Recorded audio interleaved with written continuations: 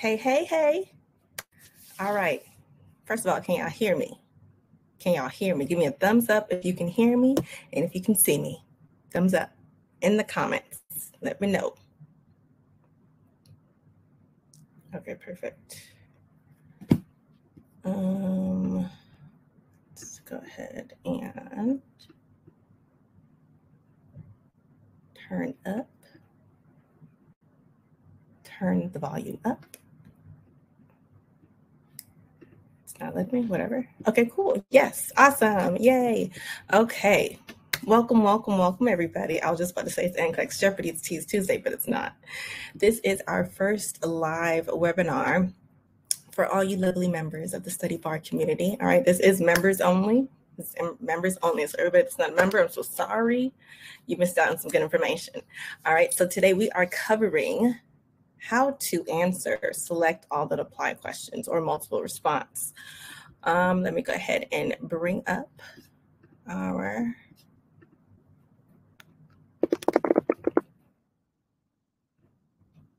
How are you guys doing today? How are you guys doing today? First of all, just in case nobody knows each other, introduce yourselves in the comments really quick. I'll go first. Hello, my name is Nurse Sam. I am the CEO and founder of Nurse Sam Global Media, as well as the Study Bar community. It is for, it's our monthly membership for nursing students, RN or LPN, does not matter. And we are dedicated to making sure you guys thrive and survive throughout nursing school and have a sense of community so we can all get through this thing we call nursing school together, as well as promote fun/happy studying, okay? Tell me about you guys. What's your name? Where you're from? I'm learning this. Okay. Right. It's a secret society. All we ask is trust, so don't share the link. Don't share the link. But yes, tell me about you guys. I see Tamora, Leela, C. Hello. Hello, soon to be Nurse C. Hey, Tamara from Dallas. What's up? Hey, Leela, graduated. So you're a graduate nurse.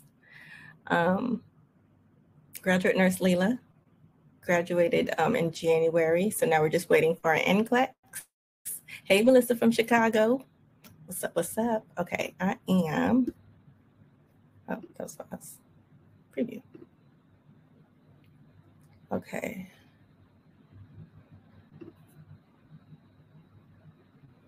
Can y'all see that? Can y'all see my screen?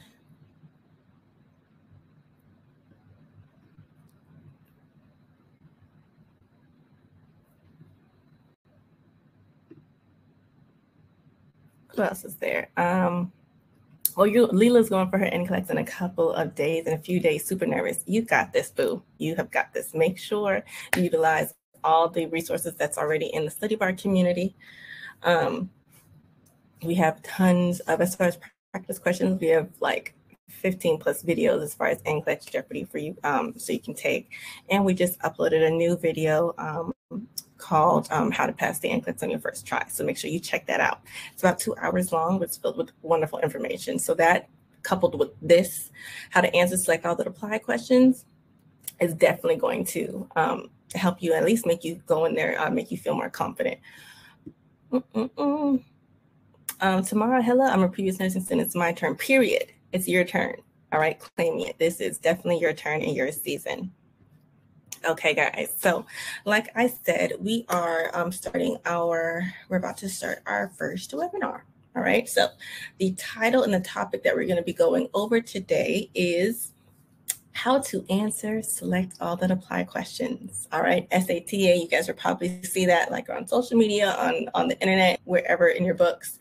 It's just a short version of select all that apply, also known as multiple response. Okay. Wait, hold on. How you doing? I have to make it bigger. No, I'll make it like that. Okay, cool. Perfect. All right, so we're gonna go through our slideshow. If you guys have any questions, please put it in the chat and I will answer it as soon as I see it. There's also going to be a section right before we get into the practice questions where we can go ahead and kind of have like a Q&A just in case you guys have any more questions that you need clarified and answered before we actually go into applying the tips and tricks and the strategies that I'm about to share with you guys. Okay, so if you guys are ready to get started, give me a thumbs up.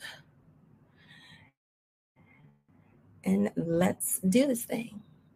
Give me a thumbs up if you are ready to get started with the tips, tricks, and strategies of how to answer select all the apply questions, SATA, or multiple response, however you'll see it. Give me a thumbs up. Awesome. Melissa is ready. C's ready. Give me one more. Who else is ready? Tamara's ready. Leo's ready. All right, let's go ahead and do this.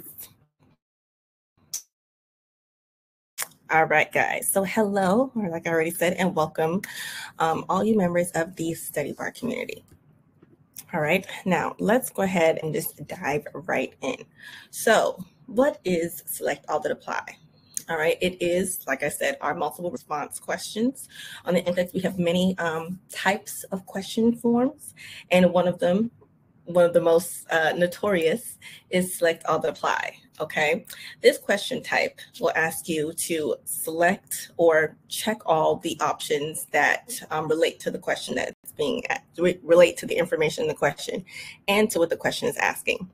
All right, so there's usually 5 to 6 answer choices. You guys know with multiple choice, which is our regular, choose A, B, C, or D, 1, 2, 3, or 4. You only have to choose one answer. All right. Now, with select all that apply in multiple response, first of all, you're not going to have 4 answer choices for select all that apply. You're going to have at least 5, maybe 6. All right, depending on the question, it typically ranges from like 5 to 6. And the tricky thing about select all that apply is that you literally have to select all that apply. Okay, so it can be as little as 1 correct answer. I know. I think that's one of the things that I hate the most about select all that apply, because usually, at least when I took it, I was like, okay, so I know that it's multiple response, but if it is multiple response, I know it has to be at least 2 answers, right? Because if it was just 1 answer, it would just be a multiple choice. But that's not accurate. That's not true. So it can be as little as 1 correct answer, or as many as all of them. So all 5 or 6, depending on the amount of answer choices you have that question. It can range from just one of them being correct or literally all. All right. Now, let's go ahead and break down the anatomy or dissect a select all that apply question. All right, so first of all, you have the stem of the question, which is actually the question. And usually it's followed, not usually, but all the time, just so you know, it's followed by select all that apply. Whenever you see that, it's like an instant eye roll, okay? But to go ahead and get comfortable with it now, because I'm telling you this now, select all that apply is not going anywhere. So it's best to just understand how to best answer select all that apply questions and just really practice that over and over and over until you're ready for your NCLEX state. All right, so you have your question. All right, it's followed by the term select all that apply, just letting you know that more than one or more answer is going to be required. And then, like I said on the previous slide, you have 5 to 6 possible answer choices right down here. Okay, now this is a practice problem that we will get to. All right, but I just use this so I can show you guys kind of the how to break the breakdown of select all that apply questions. All right, so what's the big deal about select all that apply? Whether you are in nursing school, about to take your NCLEX, it's like one of the things that you always hear is, I hate select all that apply. Select all that apply sucks. I took my NCLEX and I had like literally all select all that apply questions, or I had select all that apply questions in my nursing school exams and I didn't do that well. You always hear about it. You always hear these horror stories about it. So the big deal and why that's so important is because select all and apply questions are literally all or nothing. All right, there's no partial credit that's given to you if you select, majority of the correct answers. So let's say the answer is 2, 3, and 5. If you select 2 and 3 and think you're going to get partial credit, oh, I answered 2. I selected 2 out of 3 correct answers. Absolutely not. It's still a big fat 0. You don't get any points. I know it sucks. I know, but the goal is just really to make sure that you actually comprehend what the questions ask you and the content topic about it. So select all that apply questions are a great way for the test makers to really gauge whether or not you understand the content. So a lot of people, when they have select all that apply or a lot more select all that apply, it's not necessarily because you're about to fail or you're about to pass. It's most likely because, especially with CAT testing, which is that with the computer, I almost said automated CAT testing. Don't bother me. 1 second. The A in CAT testing is, it's gonna bother me. Adaptive, computer adaptive. All right. So if you are taking a lot of select all that apply questions and you, for some reason, maybe get those types of questions, wrong, they're going to give you more. Just to really make sure that they are confident in the fact that not necessarily how to answer select all that apply, but how to that you understand the content and comprehend whatever the question is asking you. So they're going to give you a lot more select all apply, because honestly, there's really very little, I won't say there's no other way, but it's one of the best ways to really gauge whether or not you comprehend the material. Okay, so let's go ahead and get into reasons why students get those select all that apply questions right. I know, yikes. Let's get into reasons why students get those select all that apply questions wrong. Okay, let me move my face. Sure, up here, great. All right, 1, like I said before, they didn't select all the correct answers, all right?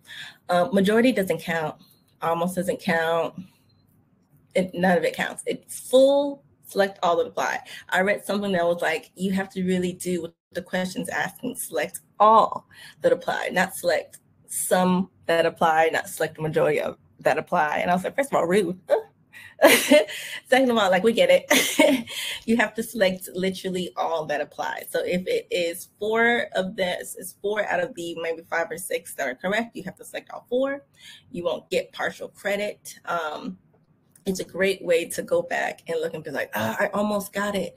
Or, I chose this one instead of this one. It's a great question for them to just go back and look over the rationale. Like, I really stress looking over the rationale on any question, but especially select all that apply, and especially if you get it wrong.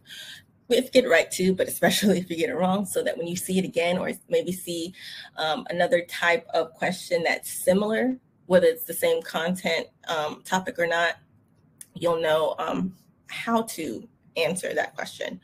All right. Number 2, students second guess their answers. I don't think that's on any question type, but especially select all that apply, because there's just so much writing on getting it correct. So a lot of people will let test anxiety and the fact that, oh my gosh, if I don't choose however many correct answers, I'm going to get it wrong. If I get it wrong, I'm going to fail this test, and I fail this test, I'm never going to be a good nurse. Your mind just spirals. So a lot of time that test anxiety will make you go back and either choose a different question, choose a different answer, which is usually wrong. Statistically, if you go with your gut, then more times than not, that question is right, as opposed to picking a question from your gut, overthinking it, going through the rest of the answer choices and really overthinking it, and then going back and changing it. More than likely, you're probably going to get that wrong.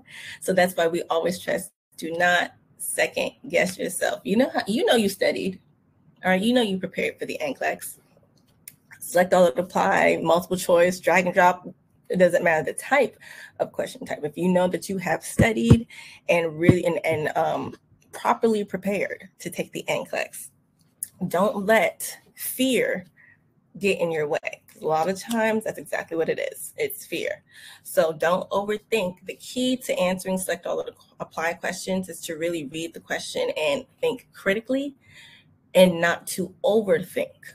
All right, what the question is really asking. All right, you can get caught up on bits of information that has nothing to do with the questions asking you. So you have to really pay attention and understand and really train your mind to really understand, okay, what is the question asking me? And just answer that. Just answer that. Don't answer anything else. Just answer what the question is straight up asking you, okay? Reason number 3, students don't understand what the question is asking, like I just said. Reading the question too fast can cause you to miss important points or just focus on the wrong thing, okay? We're gonna go over some practice questions where I'll give you some great examples of what not to focus on and what to focus on, okay?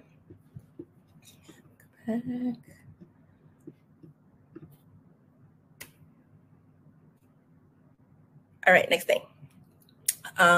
So here's some tips and strategies whenever you face select all or apply or other multiple response questions. Whether it's on the NCLEX, some people, I think everyone's already in nursing school or out of nursing school, but they're actually incorporating select all apply or multiple response into the entrance exams now. I know. Evil. I know. So a lot of people, especially that are taking their ATITs when it turns from 6 to 7 at the end or the beginning of June, when they switch over to ATIT 7, they're now going to have select all or apply questions. And they call it multiple response, but they're now going to have those questions on the entrance exam, which sucks. But the earlier you get exposed to it, the more time you have to practice it. So when it comes time for the NCLEX, whether that's a year from you starting nursing school as in an LPN program, 2 to 4 years for your ADN or your BSN, you already have kind of that practice. So you can understand exactly how to answer those types of questions, no matter what the content type is. All right, so tip and strategy number 1. All right, read the entire question and all of the answer choices straight through. Just read it straight through. Go, read at your own pace. Don't rush reading the question or the answer choices. If you need to rephrase it in your head, rephrase it in your head after you read it. But whatever you need to do to really understand the question, do that. Okay, so what I do is I read the full question, me personally, I read the full question, and then I read the answer choices one by one. I don't like to kind of, and I don't suggest you do this either. Sometimes when we read the question, like we come up with the answer in our heads already. And even though that's fine, that lets you know that you're really understanding what the question's asking you, understand the content topic. Sometimes that can work against you. So I caution you as far as having the question be in your head and then just choosing the answer really quick. It's fine if the answer pops up or something that's synonymous or has something to do with what the question's asking. It's fine if that pops up, but just keep that there in your head until you go through and evaluate every question. Apply that to every answer choice and not just, it has to be this. And then when you see it, because for example, I'm not gonna say an example actually, I'm gonna wait for the practice problems. But if you see a question that's asking you to select all or apply or select multiple choices, and something pops up, like something about diabetes or something like that, just an example. In your mind, you're going to be like, okay, so I know that diabetes, is it type 1, type 2, insulin dependent, not insulin dependent, like all these things may pop up into your head. And if for some reason you see that in 1 or 2 of the answer choices, it can throw you off, especially if it's in the beginning. A lot of people will not read all the answer choices and they'll just, get to number 2 and just see, exactly what popped up into their mind as far as the answer goes and just select 2 and go about the business. One, you're forgetting that it is select all that apply, so you have to literally go through all the answer choices and select all that apply, all that are that confirm whatever the question's asking. And yeah, my best advice would definitely be to make sure you read everything from the question to the answer choices. And if you need to read it again, okay, before answering. But if you just need to read it once and you kind of got it, go right ahead. But definitely at first, I was reading those things 2 times just to make sure I understood what it was. Tip number 2, rephrase as true or false. You guys may or may not have heard this tip or trick before, but I live by it. I love it. It's how I got through select all that apply. But what this actually means and wants you to do, and how best to kind of utilize this so that it's in your favor, is you want to ask yourself if the answer choice is true or false, yes or no, and if it's relating to what, and if it's answering what the question is asking. Okay, so really the big thing is to really understand what the question is asking. And then everything else, the answer choices, you want to go through them one by one and ask, okay, is this true or false? Is this true or false? Is this true or false? What I will say about rephrasing questions as true or false is that sometimes you have, I call them double negative questions. But for example, if you have a question that is asking you to select all that apply, let me run that back. If you have a question that's asking you to select the answers that best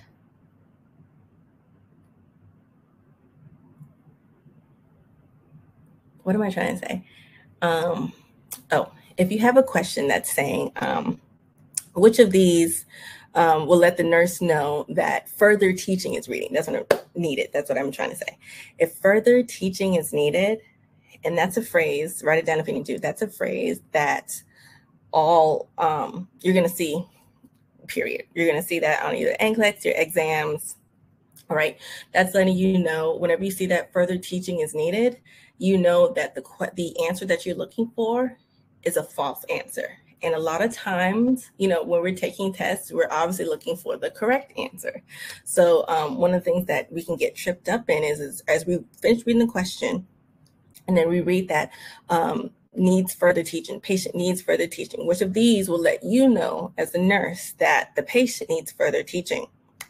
That will,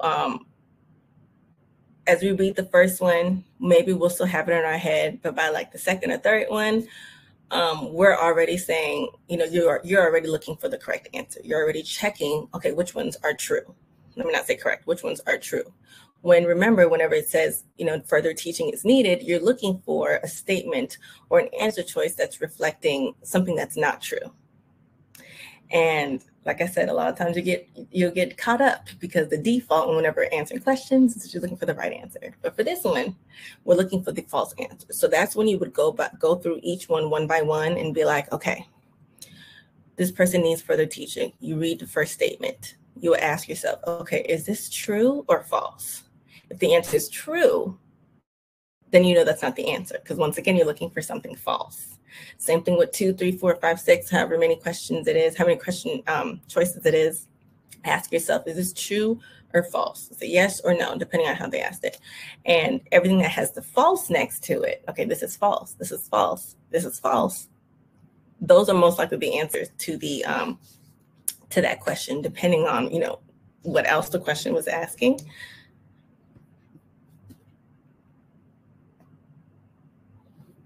Okay, just want to make sure. Okay, cool.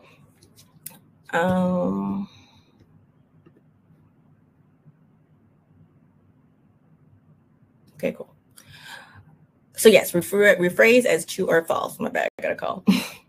Third tip and strategy. Note the answers or the answer choices that are opposite or conflicting. This is a big one. We go through this. We at least have one of these questions every time we have like NCLEX Jeopardy. And I give this tip every time. Note the answer choices that are opposite or conflicting. For example, if A says tachycardia and B says bradycardia, it's going to be one or both. It's going to be one, not both. Okay, so that's a little tip to help you eliminate answers that it could possibly not be, just so you don't, confuse yourself or, like I said, overthink. You can't have tachycardia and bradycardia at the same time. It's just, which one is it? It's one or the other, love. It's one or the other. So when you see questions like that, or question or answer choices like that, where they're opposite or they're conflicting, that's almost like an easy little hint and an easy tip for you guys, because it's letting you know that one of these are most likely true. It's up to you to decide which one it is.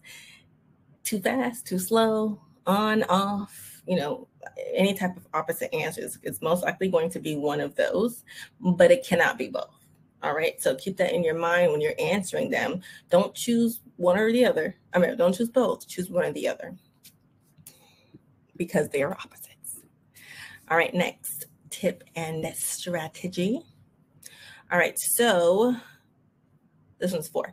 All right, watch out for those absolutes. Watch out for those absolutes. Now, whenever you're taking NCLEX, and this can apply to any type of question, but whenever you're answering sectoral apply questions or NCLEX questions, period, you want to avoid absolutes. So any answer choice that says like always, never, and all, NCLEX doesn't really like absolutes, okay? It doesn't like it at all, especially because in NCLEX world, everything is perfect. We have perfect staff. We are fully staffed. We are fully stocked on everything. So it's a perfect world in NCLEX. So, always, never, and all are big red flags as far as, choosing answer choices and selecting those answer choices. Whenever you have like always, never, and all, it's usually eliminating the possibility of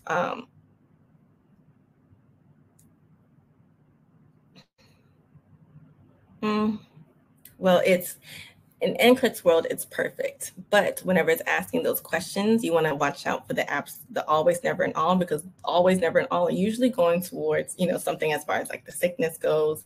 And whenever you're answering NCLEX questions, remember to keep client safety in mind. So whenever you have a question that's saying, it's never like, oh, always close the door. It's never something like that. It's always something like, always take the medication. I'm trying to give you an example. Always take the medication, with water, something like that. But, it's a medication where it really doesn't matter if it's just water. You have to take it with fluid. So that's just an example of how like always, never, and all can kind of throw you off. And a lot of people will overthink always, never, and all, because sometimes when it'll give you those questions and that include always, never, and all, more than likely, more than usual, and more than likely, it's something that's not absolute. It's something that with a little bit more flexibility. So that's why you should always watch out for absolutes, whether that's select all that apply or any type of NCLEX review, any type of NCLEX question. Watch out for those absolutes. Eliminate them as you see fit. Obviously, if it's like an absolute, like never kill the patient, obviously, but you're never going to get an answer like that. You're never going to get an answer choice like that. The final tip that I have for you guys is note, this is kind of like the opposite of the one that I was just telling you about, note the answer choices that are connected. This is definitely going to help you. All right, so knowing the answer choices that are conflicted / opposite is going to help you do an educated, I wouldn't say educated guess, it will help you eliminate the ones that just don't need to be there. And then the answer choices that are connected, this example is wrong. I didn't get to change that, but an example of answer choices that are connected, I would say like for dehydration, if the question's asking you, about the signs and symptoms of dehydration, that like dark urine would be connected to like a low urine specific gravity. Does that make sense? I don't know if you guys took that yet in wherever you are in nursing school, but dark urine, concentrated urine is connected and very similar to the fact that urine specific gravity is low. It's literally the same thing. That urine's not going to be dark and concentrated unless urine specific gravity is low. So whenever you see something like that, you would choose both answers. So if you choose one, don't forget to choose the other because they have similar cause and the same effect. Does that make sense? Coolies. All right, so with that being said, let's go ahead and practice. Let's practice these tips and tricks that we just learned. First of all, do you have any questions for me before we go on? Any type of whether select all and apply or just questions at all? Do you have any questions for me? If so, write them. Wait, hold on.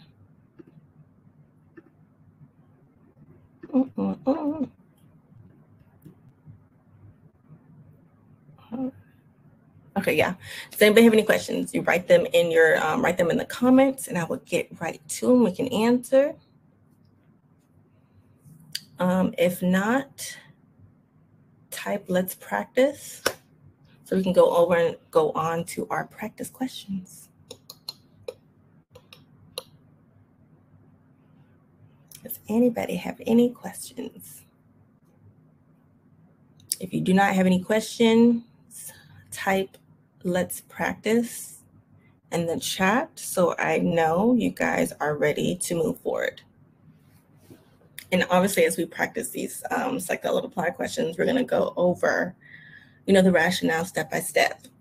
And any questions that arise after that, go ahead and feel free to ask me. But I just want to just kind of come to a checkpoint and make sure that you guys are good to go. It looks like everybody's like, let's go. All right. So these questions are from, just in case you guys have not utilized NCLEX Arcade, but if you need more practice, this is the printed version, but you guys get the digital version and the full 6 videos included as members of the study bar community. So if you like the questions that we're about to do, you guys can totally, there's about 200 questions in NCLEX Arcade. You guys can totally practice more after we get through the ones that we have, but they are pulled from NCLEX Arcade, which is included with your membership. All right. Now, this is the question that we saw earlier when we were talking about let me move my head.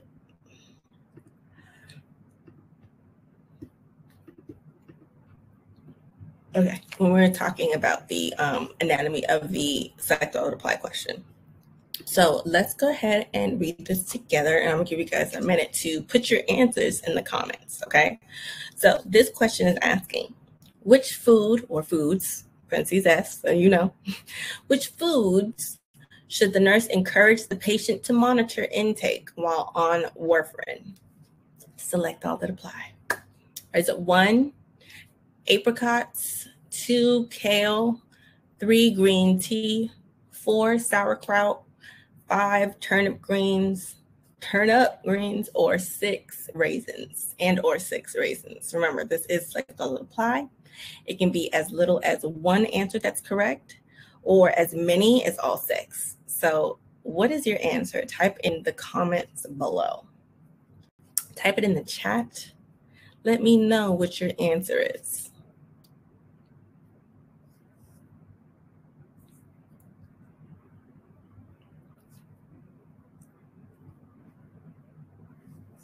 All right. Tamara says 2 through 5. Steve says 2, 3, 4, and 5. Leela, 2, 3, and 5. Melissa and Lacola, we're waiting for you. We're waiting for you. What's your answers? Tamara, give me your final answer. Give me your final answer.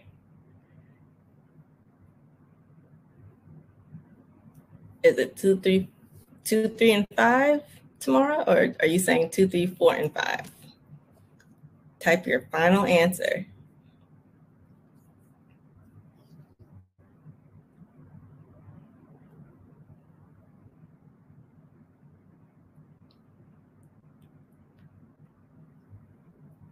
Type your final answer. We got tomorrow. We got C, Leela, Lacola, Melissa. All right, so we're just waiting on tomorrow's final answer. Put your final answer in here so I know. Okay, you say what's your first answer. All right, so let's go ahead and get to the rationale. All right, so the answers are 2, 3, 4, and 5. So on the NCLEX, C would have gotten it. Tomorrow, you were so close. I think only C would have gotten it. Everybody else, you either missed one, or at least everyone got a correct answer, if that makes sense. Like no one chose a wrong answer, so that's good. So 4 is always tricky, and it got me too. It got me too. All right, so let's go back to the question. Which food should the nurse encourage the patient to monitor intake while on warfarin? Sorry, select how to apply. All right, so let's go through it one by one. Apricots. All right, first of all, let's go back to the question. Which food should the nurse encourage the patient to monitor intake while on warfarin? So you guys know with warfarin, you have to monitor your intake of vitamin K. Vitamin K is found in abundance in green leafy vegetables. All right, so keep that in mind. Yes, you did. Yeah, I just said you got this from NCLEX Arcade. So keep that in mind. Green leafy vegetables, okay? Apricots. Is that green or leafy? No. The tricky part about apricots, though, just in case you didn't know, is that apricots are high in potassium K. All right, not vitamin K. All right. So a lot of people will confuse the vitamin K mixed with the chemical symbol for potassium, which is K. They'll just see the K and be like, oh, good, apricots. But no, I'm glad nobody did that. Apricots are high in potassium, but not vitamin K. And it's also not green or leafy, so out with number 1. Number 2, kale. Is kale green and leafy? The answer is yes. Kale is a green leafy that is also high in vitamin K. Number 3, green tea.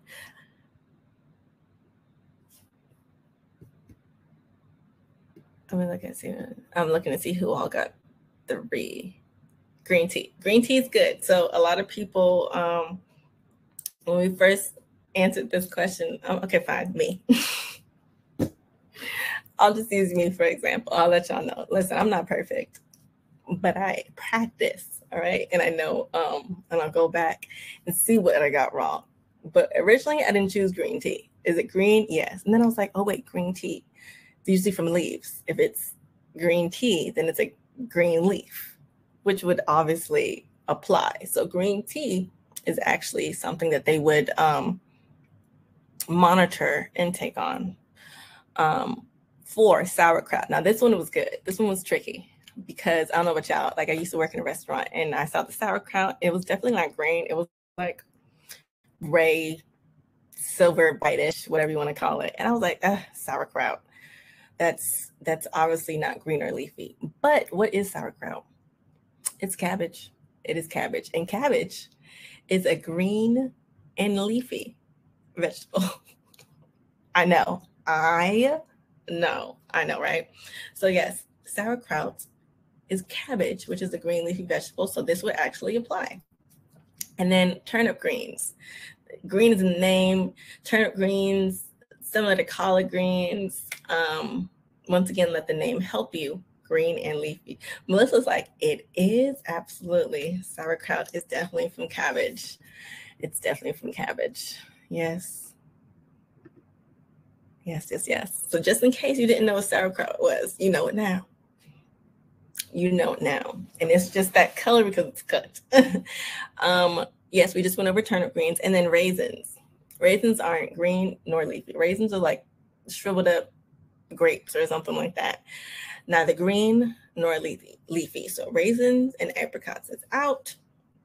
2, 3, 4, and 5 are the correct answers. Wasn't that a good one? Isn't that a good one? So look, now you know now.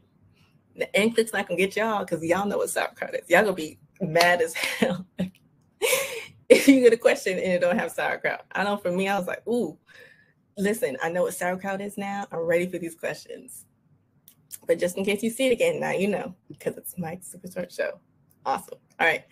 Y'all ready to go to the next one? Next practice question. All right. What side effects should the nurse instruct the patient beginning a new prescription of lisinopril to report immediately? Select all that apply.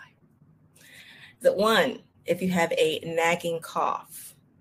2, if you feel lightheaded and your blood pressure is 90/60. 3, if you have nausea. 4, if your tongue feels tingly or your mouth feels swollen. Or 5, if you have generalized weakness. Select all that apply. Let's get back to the question. It's asking us for the side effects that the nurse, that's us, should instruct the patient, this is during patient teaching, that's beginning a new prescription of lisinopril. What kind of med classification is lisinopril? Put in the comments right now. Put it in the comments right now. What type of med classification is lisinopril?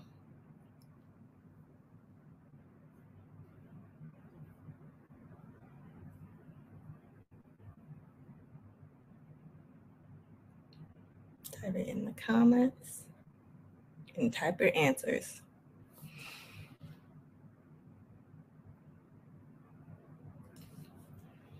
It is an antihypertensive, but what class of antihypertensive?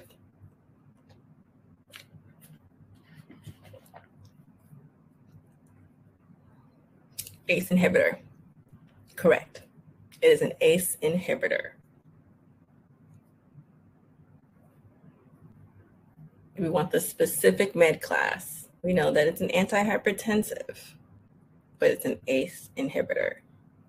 Specifically, and you know that because of the ending in the suffix pril. All right, anything ending in those prils are ACE inhibitors. All right, so lisinopril is an ACE inhibitor, which is a type of antihypertensive medication. So kind of knowing that in your head, what would be the side effects from starting a new ACE inhibitor type of medication that you would definitely want the patient to be aware of? So as y'all were doing y'all drug cards and y'all did lisinopril and it came up to nursing considerations / patient teaching, that's what you want to, and side effects, that's what you want to kind of recall, if that makes sense. What is it about ACE inhibitors that definitely stands out? Give me your answers. C says 2 and 4. Tomorrow says 2 and 4.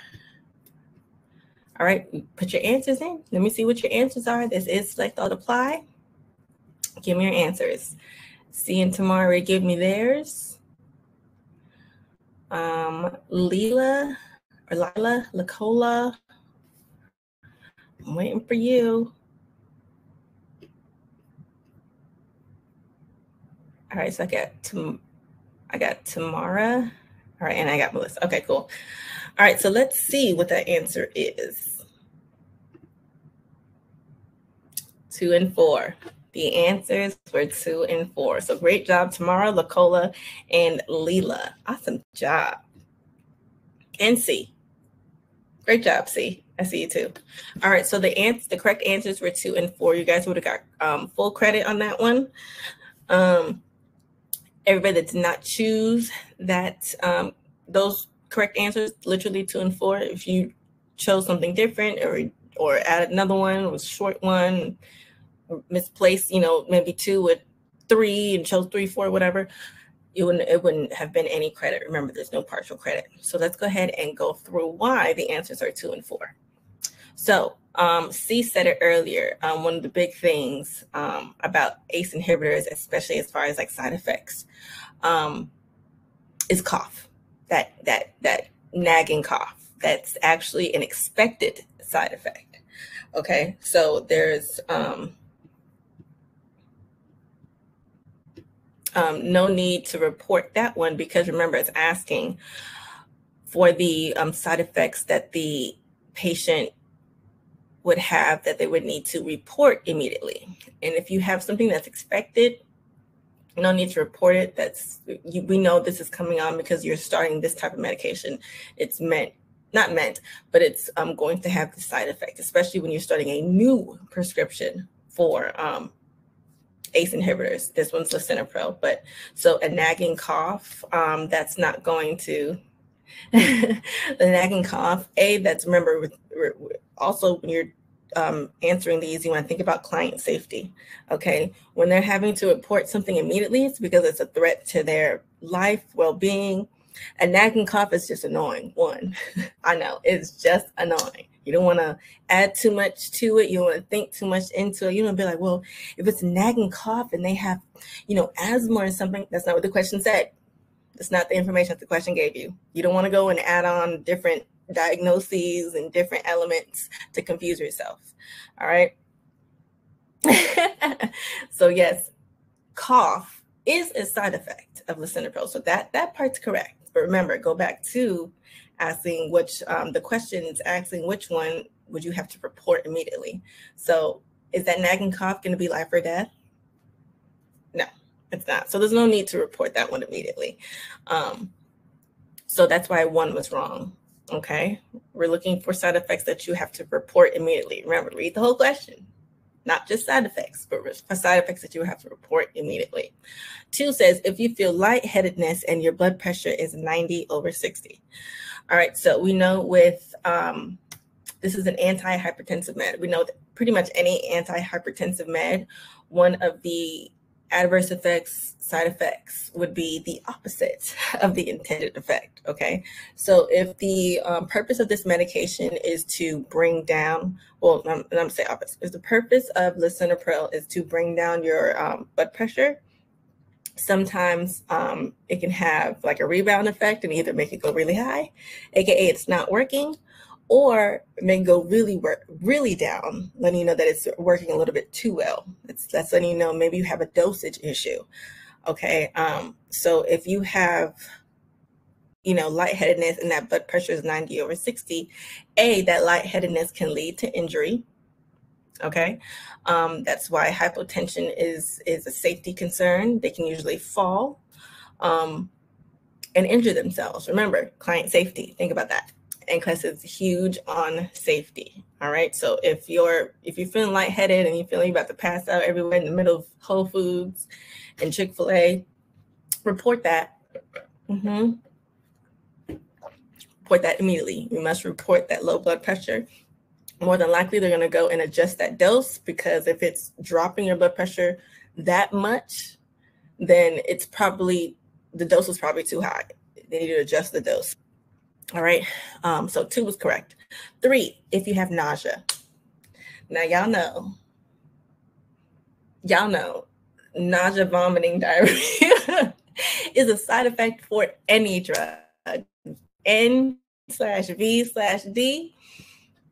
Ooh, I don't know if y'all still do drug cards, but back when I was I know y'all do. Well, back when I was in nursing school, oh my gosh, literally for every drug, it was like nausea, vomiting, diarrhea. We just got tired of just typing out and writing out nausea, vomiting, diarrhea, and just putting the NVD. But nausea is an expected side effect, literally for any drug, honestly, literally for any drug.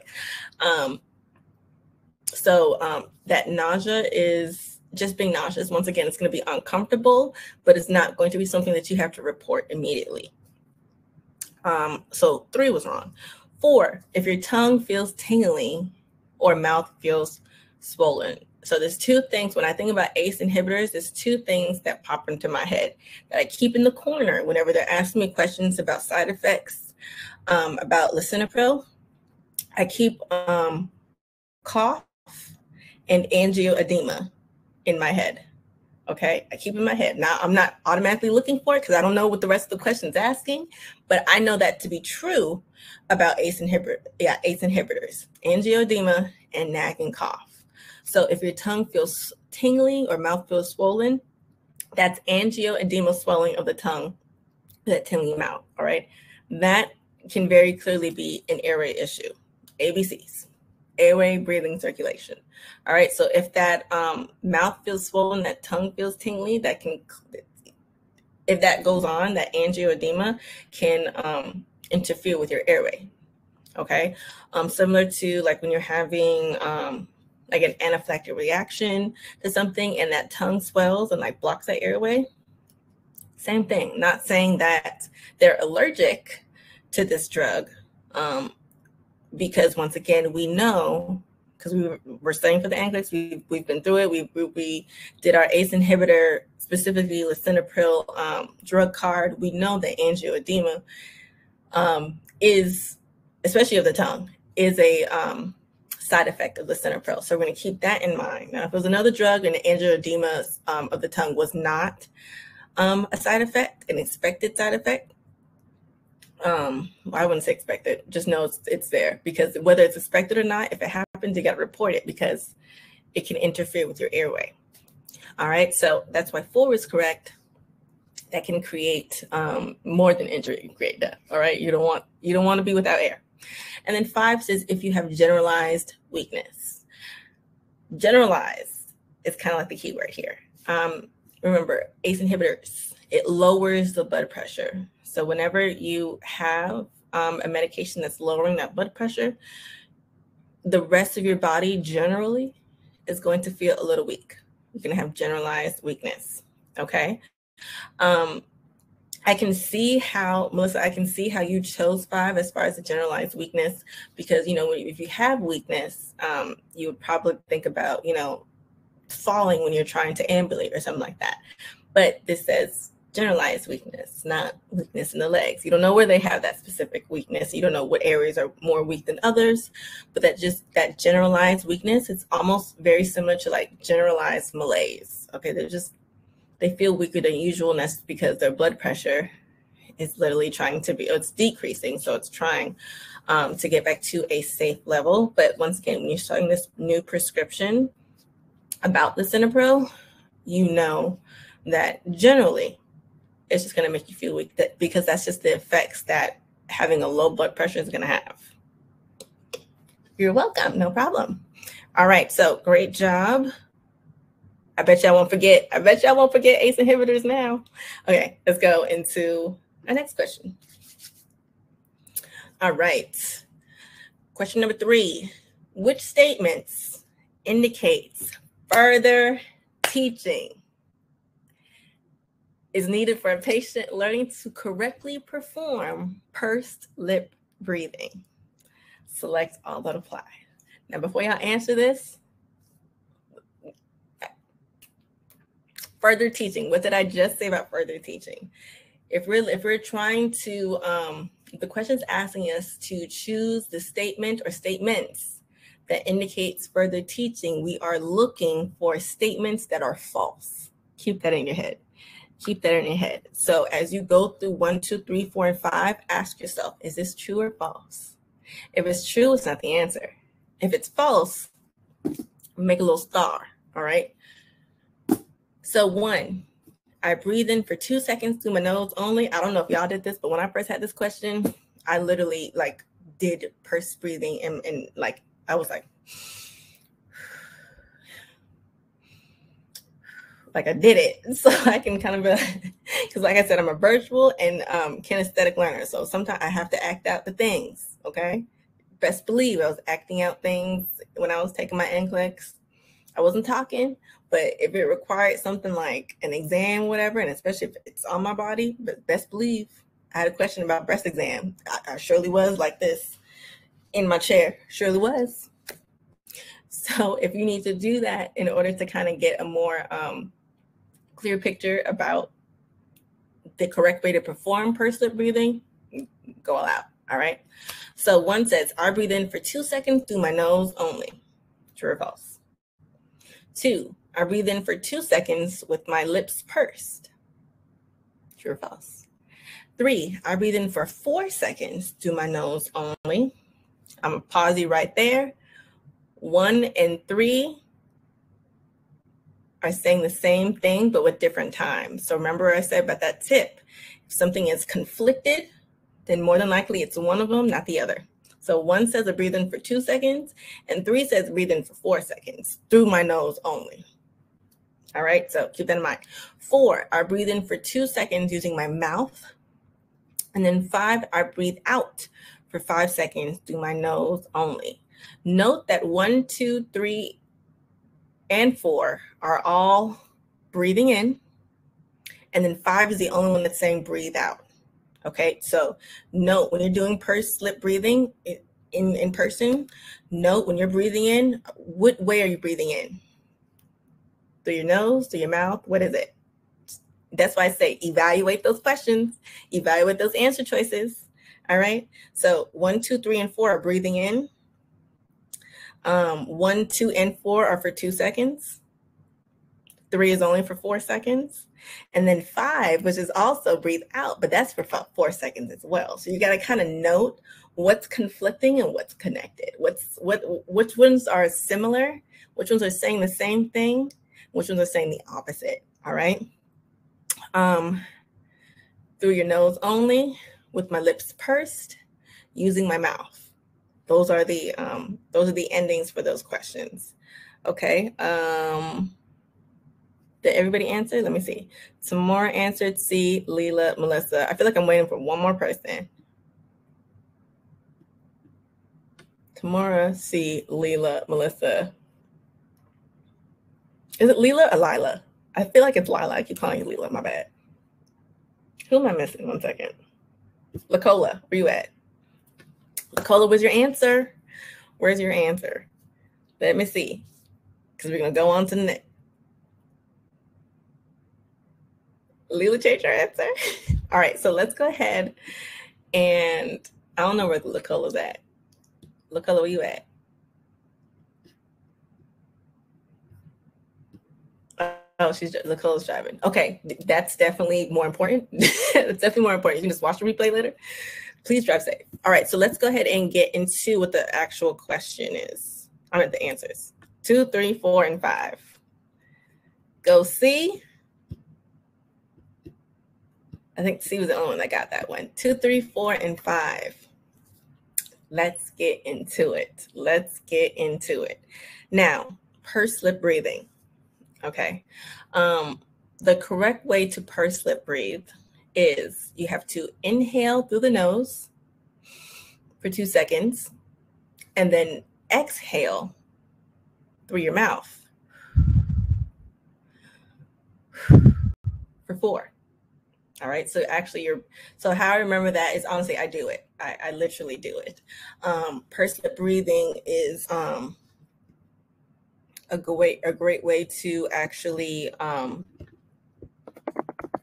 pursed lip breathing that's really literally taught I think for like emphysema patients, I believe, but I learned that technique because I have super anxiety. So it's a breathing technique, all right, and it's designed to make your breathing more effective, all right, and it's literally you making your breathing slower and more intentional. Like they also do it for like yoga and meditation and stuff like that.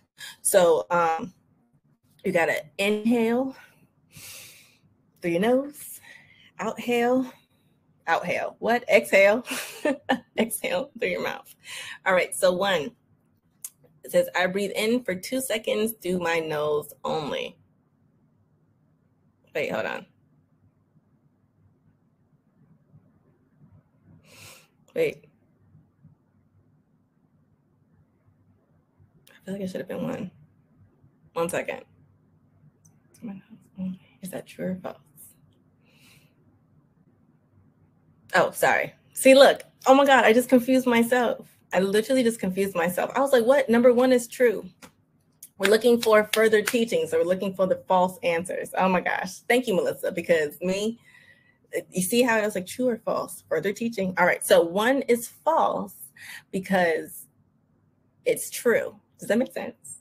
Remember, we're looking for the false answer. And as we go through each one, we ask ourselves, is this true or false? We're looking for the false one.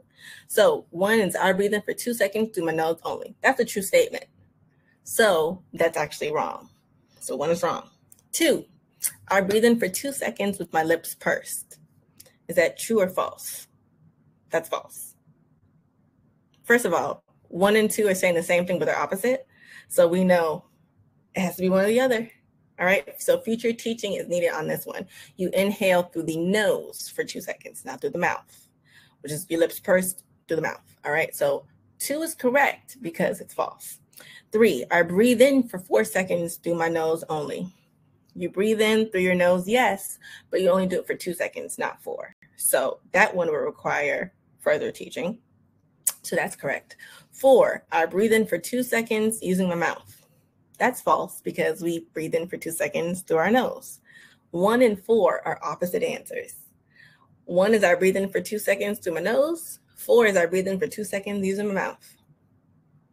Opposite. So it's going to be one or the other. In this case, it was 4 because it's wrong. And then 5, I breathe out for 4 seconds through my nose only. That one's incorrect because you breathe out with your pursed lips, through your mouth. Okay, so you breathe out for 4 seconds, correct, but it's not through your nose. So that's why that one's correct because it's false. Ooh, that was a good one. 2, 3, 4, and 5. Awesome job to everybody that got that. Practice really makes perfect, honestly, because how long have I been doing it, especially these practice questions with you guys? And I literally, as I went through it the first time, I was like, oh, remember, we're looking for, I was doing all this and everything. I was being so extra. Further teaching, don't forget. And then I literally forgot. I literally forgot. Like I said, I'm not perfect, but these are why these tips and strategies, as I go through it, I didn't correct myself until I was like, wait, what? Let me read the question again. Oh, it's asking for false ones because I was like, wait, 1 is correct. Case in point. Case in point. That was a good one. All right, next question. All right, this is question number 4. And I feel this one because I just got diagnosed ADHD like 2 months ago. So I felt this one. One thing that you should probably not do, but also kind of keep in your mind, if you have something that you can kind of like personally relate to or one that you saw, just remember that in NCLEX world, it's perfect. All right. NCLEX is a perfect world. All right. Not every, especially when you're dealing with side effects, not every person that takes medications deal with the same side effects. So don't think like, oh my gosh, I'm taking this, or I know someone that's taking this medication and they never tell me that they have this and that, or I never see this and that. Not everyone deals with medications the same way. Go strictly based off what the book says. All right. Now, this says the nurse advised the parents of a 13-year-old diagnosed with attention deficit hyperactivity disorder, ADHD, that's being prescribed lisdexamfetamine. Lisdexamfetamine, which is safe meth, basically. Which information should the nurse include regarding possible side effects when conducting patient education? Select all that apply. I don't know about y'all, but that's the question I'll have to read over again because those are a lot of words. Which information should the nurse include, this is patient teaching, regarding possible side effects when conducting patient education? All right, so we are looking for the things to make sure the patient and the parents, because I mean, the parents primarily because the patient is a minor, but so which ones should we definitely include? Remember, think about client safety and think about the big ones that can either impede on that client safety or just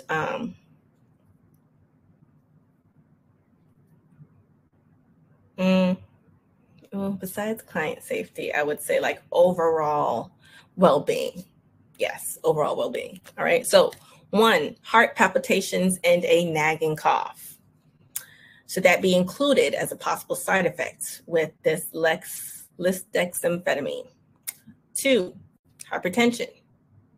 3, insomnia and growth spurts. 4, increased appetite. 5, restlessness. 6, weight loss. All right, so we have 6 answer choices. Like I said before, it can be as little as one of them that's correct, or as many as all 6. All right. Once again, we have a 13-year-old diagnosed with ADHD being prescribed lisdexamfetamine. All right.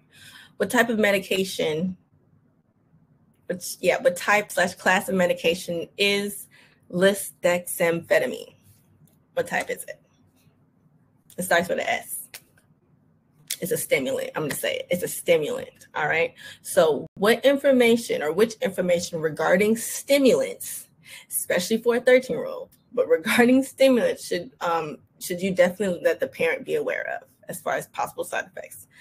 This, because your child is taking the stimulant, remember, rephrase if you need to, because your child is taking the stimulant, these are the possible side effects that I want you to be aware of. Okay, remember, they didn't say anything about reporting immediately. They just said what information should be included as far as possible side effects. All right, so 1, heart palpitations and a nagging cough. 2, hypertension. 3, insomnia and growth spurts. 4, increased appetite. 5, restlessness. Or 6, weight loss. You can also go through each of the answer choices and ask yourself, remember the true or false, yes or no. Is this a side effect of a stimulant? Heart palpitations and a cough. Is that and if you have something that says and, like for example, 1 and 3, heart palpitations and a nagging cough. 3 is insomnia and growth spurts. Both have to apply. Okay. Someone said. So let's go ahead and let me see. 4, 2, 3, 4. 9. All right. Let's go ahead and see what the correct answers are. 2, 5, and 6. 2, 5, and 6. Okay. So nobody got that one. Tamara was close, but you chose 1. You chose number 1. Leela, you were close. You chose 4 instead of 2. Melissa, you were close. You chose 1 instead of 6. Let's go ahead and get into it. All right. So 1, heart palpitations and a nagging cough. Now with the stimulant, stimulants are literally meant to stimulate your body. All right. So it's literally going to stimulate every aspect of your body, heart rate, breathing rate, like your activity, all of that. Ooh. Tamara, I can't wait for you to tell me that. Oh, I can't wait for you to tell me that. All right. So, yes, heart palpitations. That's definitely going to be a side effect. Your heart is being stimulated to pump faster. Okay. So heart palpitations may occur, but that nagging cough, that's not a side effect. That's from the Cinepro. That's the Cinepro. That's the Cinepro. Okay. So that's why 1 is not correct. See, and I've never had it all my life, literally for the past year. And I'm just like, what the hell is happening? Oh, I can't. I'm so glad y'all said that, because a lot of people, nursing students, suffer from ADHD, whether they know it or not. And also, okay, I'm gonna just go ahead and say it. And also the stress from nursing school. That's why I'm really big on making sure people enjoy nursing school, enjoy studying, because the stress from nursing school can literally burn out your adrenals, and you can develop ADHD. If you're under like constant stress, whether it's for 12 months for LPN or 4 years for nursing, if you are on constant stress, you're more than likely going to burn out your adrenals and have very similar symptoms like ADHD, and sometimes even develop it. Absolutely. My stress didn't come from nursing school. My stress came from this business. It came from my business, okay? But it still manifested in ADHD, like as a 30-year-old adult. I'm like, what? I thought that was only something that, that you're supposed to get as a little kid, and they don't tell you that in nursing school. But okay, well, trust me, we'll go over that. All right, so yes, 1 is correct. No, 1 is wrong, because heart palpitations is correct, nagging cough isn't, so one's out. 2, hypertension. That is a side effect of, once again, a stimulant. Remember, if your heart's beating fast, then more than likely your blood pressure is also going to be up, because the more, I think of it like a water slide. If y'all have ever been with me for NCLEX Jeopardy, I think of blood vessels as a water slide. The more and the faster like the water goes through that water slide or through those vessels, the higher the blood pressure is going to be, because the pressure of the water in the slide or the blood vessels are increased. So blood pressure will increase, aka hypertension. So that's why 2 is correct. 3, insomnia and growth spurts. That and will get you. So insomnia, definitely, because let me tell you, I've been up for 2 days. And I just cannot, not literally, not this time, but last week, yes. That insomnia will definitely occur. Why? Because you're being stimulated to stay up. So it really sucks sometimes. So that insomnia may occur, most likely, to be honest. But that growth spurt, you actually, that growth spurt's that's not a side effect at all. I'm trying to think if your growth will be stunted. Hold on. And then let me look. Growth stunted with stimulants. Google, it's free and 24/7. All right, so stimulant medication does not affect final height as adults, kids, whatever. It won't stunt their growth, nor will it make their growth spurt. Yeah, sure. So stimulants have nothing to do with height, period. So even if that said growth stunted versus growth, your growth, spurt, it'll be incorrect, because it has nothing to do with height, and it does not affect height. All right. So just in case you didn't know that, because I did not, it's not covered. Now you do. All right. So that is why 3 is out. 4, increased appetite.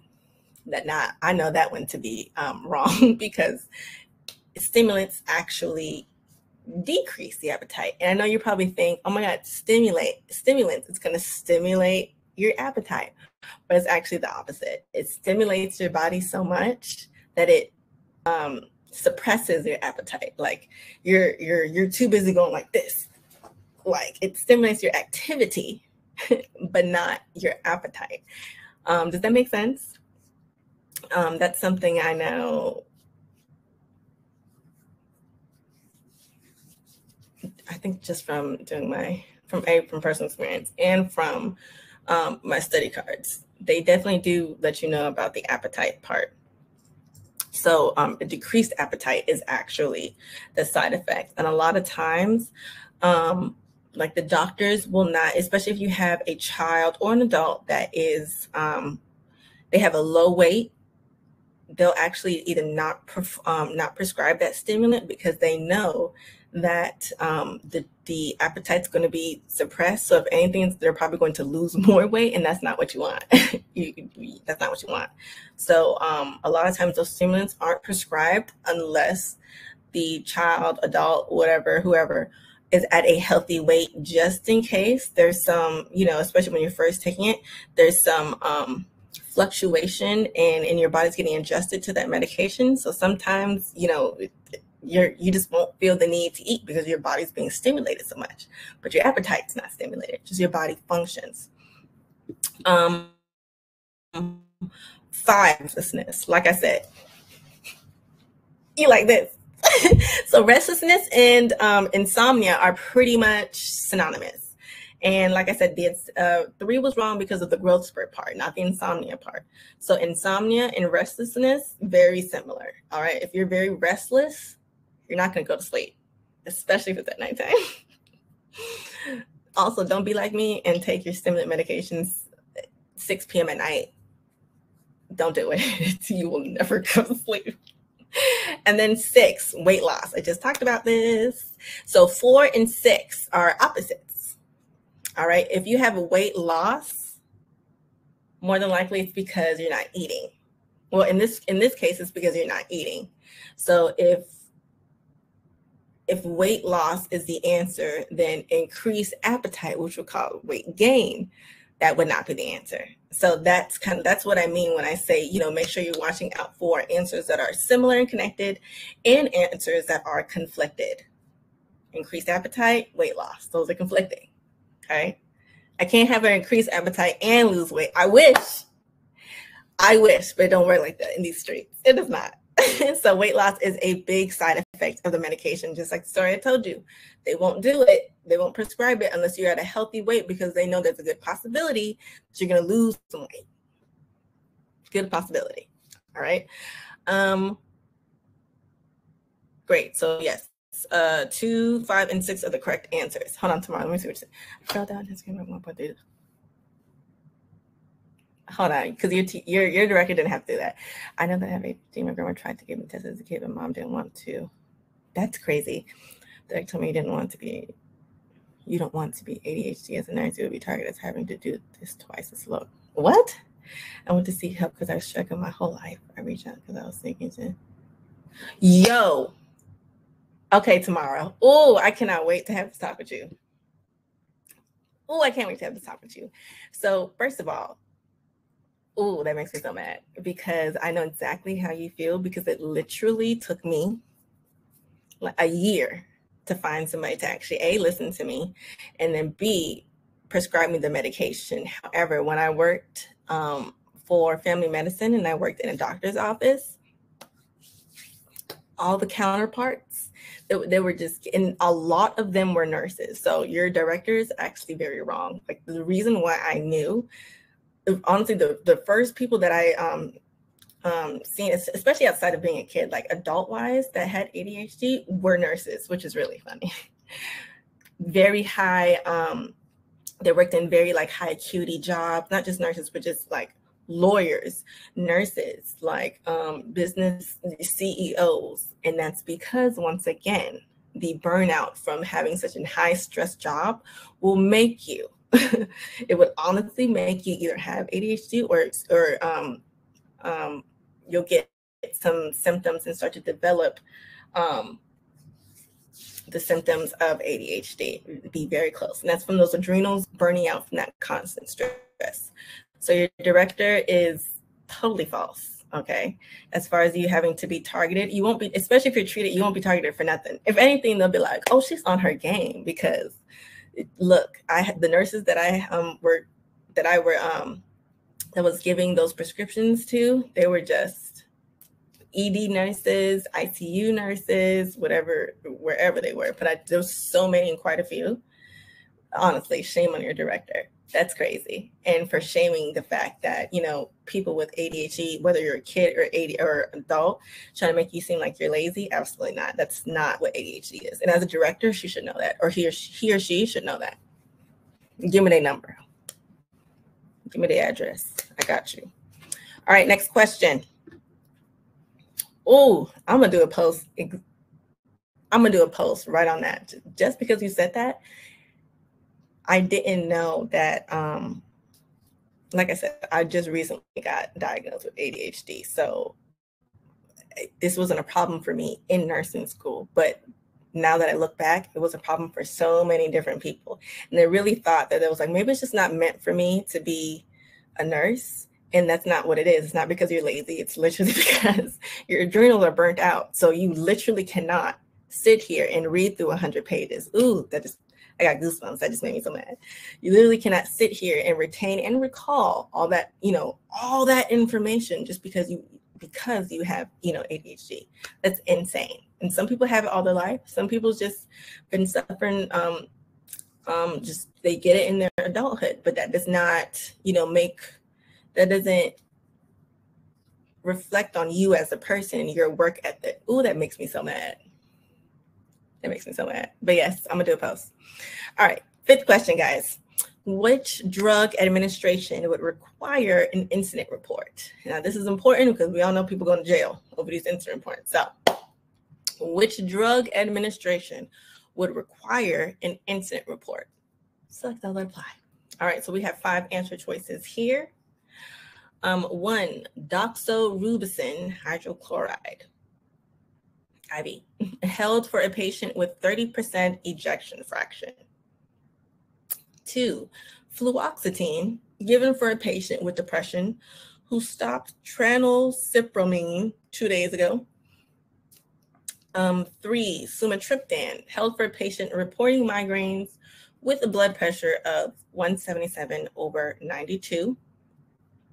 4, lactulose, given to a patient with a serum potassium level of 2.5. 5, warfarin, given to a patient with deep vein thrombosis and an INR of 3.5. This is a good one because I don't know about y'all, but I don't know what number 1 is. Like, I don't know what doxorubicin is. Like, most likely did like a card on it, but you're not gonna remember every medication all the time. You're just not. Majority of these I know: fluoxetine, sumatriptan, lactulose, and you can kind of go through each one and ask yourself, okay, what is this medication? What is the purpose of this medication? And then it's usually, and then like 1, for example, doxorubicin hydrochloride, that IV is held for a patient with 30% ejection fraction. So I'm assuming it has something to do with the heart. I don't know. Let's look it up while y'all answer. Doxo. You know, and whenever I have these questions, I literally, I'll go through it and talk to myself, whatever. And then afterwards, I'll research the medication, especially if I don't know what it is, because that's literally the whole point of view. It's chemotherapy, my bad. I said it has something to do with the heart. I would have been wrong. But yes, doxorubicin is a chemotherapy to, like, for what though? Oh, it just says anti-cancer agent. Okay, sure. But anyway, just so you know what it is. All right, 5-2 for her doing it. I didn't know what it's. Listen, I don't know what 1 was 2, but I just let you know it's an anti-cancer agent. So now you know. Now we both know. All right, is that everybody? Tamora, see, Leila. Melissa, where you at? You driving too?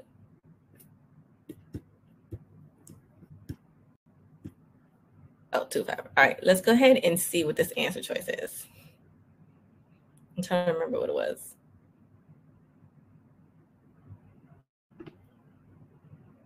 2, 4, and 5.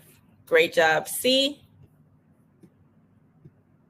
Awesome job. Okay, so yes, 2, 4, and 5. Melissa, so close. You missed 4.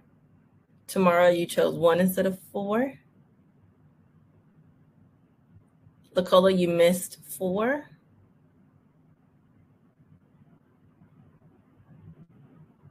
Lila, you chose like the opposite answers. You chose what was wrong. So I'm trying to see if you mixed, like you didn't understand what the question's asking. That one's kind of like you chose the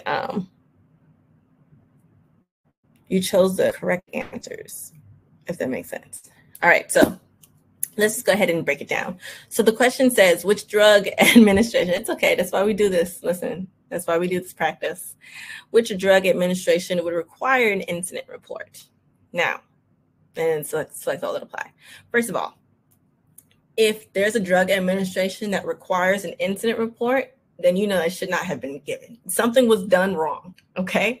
So we're looking for, and 1 through 5 are all scenarios, drug administration scenarios. So we're looking for the scenario that is inappropriate, okay? 1, doxorubicin hydrochloride IV is held for a patient with 30% ejection fraction. Is that inappropriate or appropriate? All right, this one, once again, the doxorubicin hydrochloride, that's a chemo drug, and it can cause cardiac toxicity. So the ejection fraction of the heart is evaluated before giving that medication. Now, the Ejection fraction is 30%, which is low. What's normal ejection fraction? Off the top of my head, I do not know. I cannot remember. Ejection fraction. But another reason why I do these practice questions, so that when I come across stuff, I'm like, I don't know what this is. Let me look it up just in case I come across it again. All right, so doxorubicin should be discontinued or should be held if the ejection fraction is below 45. All right. So this one's 30, which is below 45. So this drug should be held. All right. So that would not. So this is actually an appropriate action. All right. This drug should definitely be held. So this would not require an incident report. So one is wrong.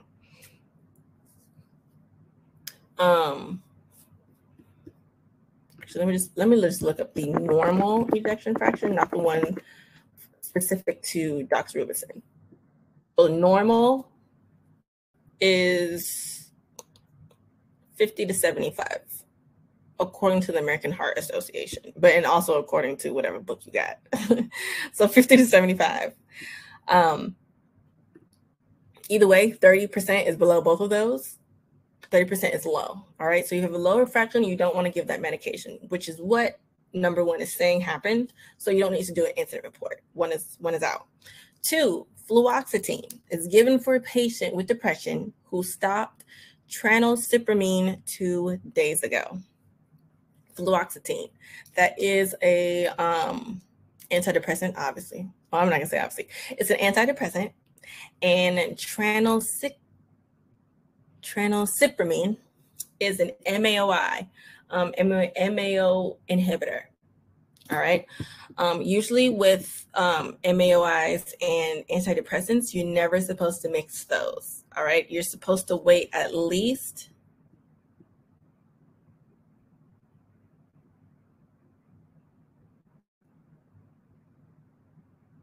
no, it's Melissa. Melissa said, isn't that wrong? Because it shouldn't have been stopped like that. It's wrong because it's not a long enough time for them to stop it. I believe it's 2 weeks. Let me look.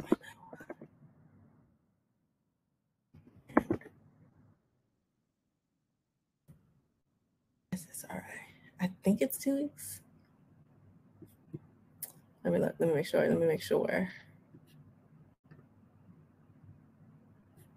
Oh, it's really gonna bother me now. Hold on. It's literally in my. Hold on.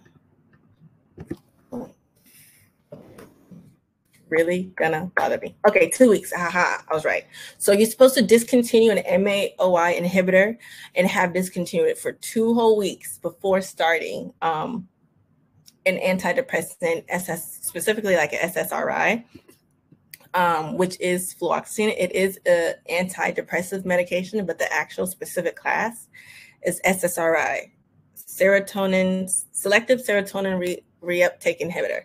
And with SSRIs and MAOIs, when they're taken too close together, aka within that 2-week period, it can actually cause serotonin syndrome. All right, so them taking it for stopping it for 2 days isn't enough time. Yeah, it's supposed to be 2 weeks. Great job. Gotcha. So so that one is correct because it would require an incident report because they gave it under inappropriate circumstances. 3, sumatriptan, migraine med, held for a patient reporting migraines with a blood pressure of 177/92. All right, so that is hypertension. This drug, this one's wrong, but the drug is held. So this is appropriate and does not require an incident report. So the sumatriptan is being held, even though they are reporting migraines, but that blood pressure is what caused them to hold it. The medication itself causes vasoconstriction. Now remember, y'all know my reference whenever I'm thinking about blood vessels. So sumatriptan can cause a blood vessel to vasoconstrict, aka get smaller.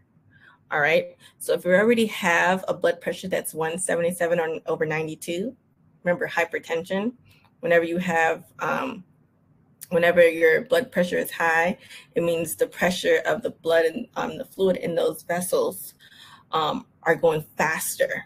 All right. So if the diameter of that water slide gets smaller and smaller, but the speed at which that water is going through the vessels aren't changed, then that's going to just increase the blood pressure further. All right. It's already 177 over 92. Vasoconstricting it or vasoconstricting the blood vessels after giving that medication is just going to cause that 177 over 92 just going steady rise. And we all know the higher the blood pressure, the more like risk of like stroke, especially because that bottom number is 92. We were taught that over like 100, and when that bottom number is over 100, it gets dangerously close to stroke level. Okay, so it's already at 92. We don't need it to go up any further. It actually needs to come down. All right. So 3 would be wrong because they held it, which is an appropriate action. So 3 is wrong. 4, and it would not require an incident report. 4, lactulose given to a patient with a serum potassium of 2.5. All right. So lactulose, whenever that's given, it's given to decrease potassium. So it's usually given when someone's potassium is really, really high. This serum potassium level is 2.5. The normal for potassium is 3.5 to 5. Easy way for me to remember potassium is 3.5 to 5 bananas. That's how I remember it. So normal is 3.5 to 5. And right now we have a serum potassium level of 2.5, which means that serum potassium is low. If we give that lactulose, it's just going to get lower, get even lower. So giving that with someone that already has low potassium would definitely require an incident report. So that one's correct. 5, warfarin given to a patient with deep vein thrombosis, blood clots, and an INR of 3.5. All right, so first of all, this one's correct. INR range should be 2 to 3. All right, especially when they're on warfarin without mechanical heart valve, and they didn't disclose that to us. So if their INR is 3.5, and we know it should be within the range of 2 to 3, if it's over 3, they're at an increased risk of bleeding. If it's less than 3, then it's the opposite of increased risk of bleeding. I guess it'll clot more. More of it will clot. Yeah, sure. So yes, given that warfarin, which is a clot buster, okay, to a patient that's already at, I'm sorry, I said clot buster, it's a blood thinner, given to a patient with an INR, which lets them know that their blood is already super thin. So above 3, their blood is going to be increasingly thin, and then below 2, it's increasingly thick. Does that make sense? So warfarin given to a patient with already super thin blood is just going to, like, you could just go like that, and they're just going to bleed. All right, so that will require an incident report because they are at an increased risk for bleeding. You just made it even more detrimental by giving that warfarin. Remember, client safety. Okay, so the correct answers were 2, 4, and 5.